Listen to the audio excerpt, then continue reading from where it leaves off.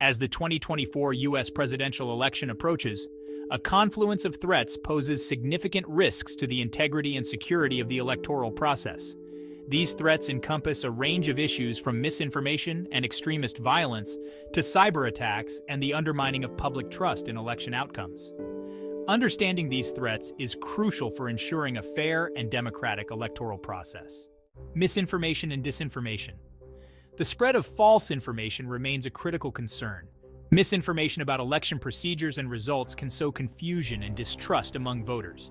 Disinformation campaigns, often amplified by social media platforms, aim to mislead voters and skew public perception.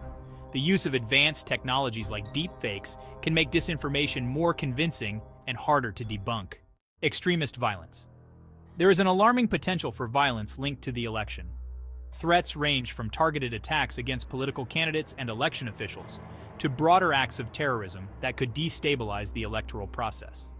Such violence not only threatens individual safety but also seeks to instill fear and suppress voter turnout.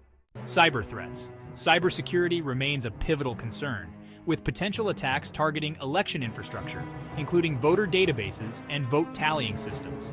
Phishing campaigns, denial-of-service attacks, and breaches of election management systems could jeopardize the integrity of voter data and the confidentiality of the voting process.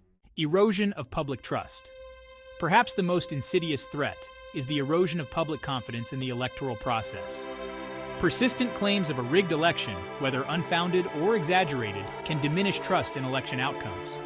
This skepticism can lead to a lack of voter engagement, challenges to election results, and a general weakening of democratic norms. Foreign interference.